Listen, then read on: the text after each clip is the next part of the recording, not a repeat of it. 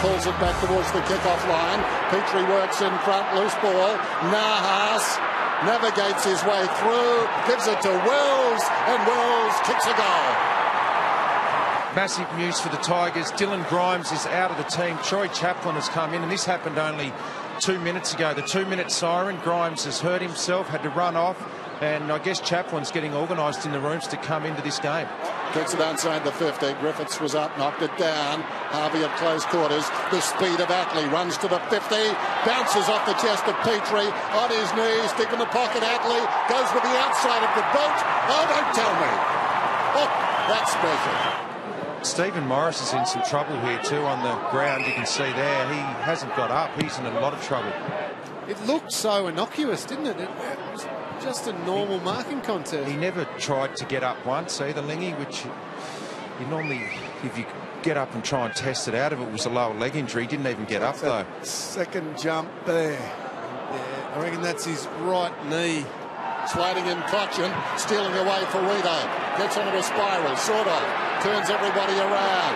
Leading back in the race, Blundstone. This will be interesting. Blundstone went to ground. Thomas there. Quickly to his feet, but not in time.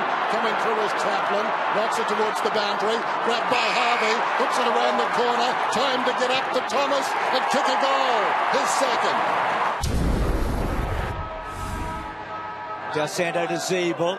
And now Zeeble to load it up and kick to this tall forward line. Can Wait get a run of it? Reds and Wait, great contest. Wood gets the ball and hooks a goal from Gibson. Brilliant kick. Heard the call. Vickery. Brother Lloyd, that's a good grab. Gee, this is important, this kick. Every bit as important as that one after the siren, I reckon. And he's 86% from set shots this year. And he's probably added one to that. That's a big goal, isn't it? Yep. Gets a chance tonight with Goldstein not playing. So he sets it up. Wells gets the second goal. He got the first of the night and the second in the second half. Hunt getting it from Grigg. Just can't get it past centre. Gibson on the up. Cunnington, oh, beautiful move by Cunnington. Kicks to full forward. Thomas the big fly, split the pack. Brilliantly done by Wood. Oh, what a goal! What a goal! He's kicked two beauties tonight. So they're down to 2 rotations and 2 of their starting 6 defenders out. They picked up cameras. Majak goal! Puts it through his first goal of the night. It's raining goals. Swallow Del Santo, Cunnington. It's been a magnificent quarter by North Melbourne. Harvey off a step. He might get the right bounce here. Rolling it home, I reckon. He's got it. Closing in on Tucky and another goal. Well, moments ago was feeling the pain. And that time dispensing a little. Wow. He can laugh about it too. Yeah, just a wry smile there. Some of their biggest names involved here. Vickery did really well there. Stood under it, couldn't quite. Martin trying to do the roving. Lambert trying to break the tackle. Rioli getting half a kick away. Bouncing towards goal. Revolt's kicked it.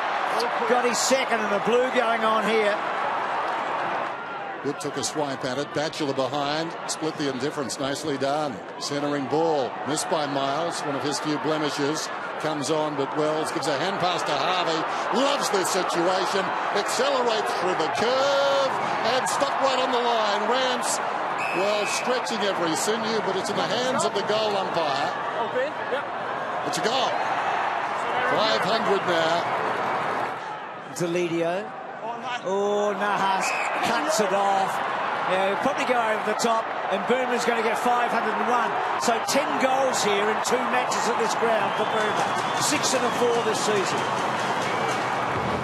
He's going to load it up. Kicks to full forward. Wait! Oh, nearly. Yes, not quite. Gee, it was a great fly, and then Cunnington kicks the goal. I think it's a Jared Wade assist. And they've put themselves into such a strong position here. Halfway through this season. They're going to be 10 and 1. Nahas hooking back. They started fast and they finished strongly. And they make it 8 in a row on this historic night in Hobart at Blundstone.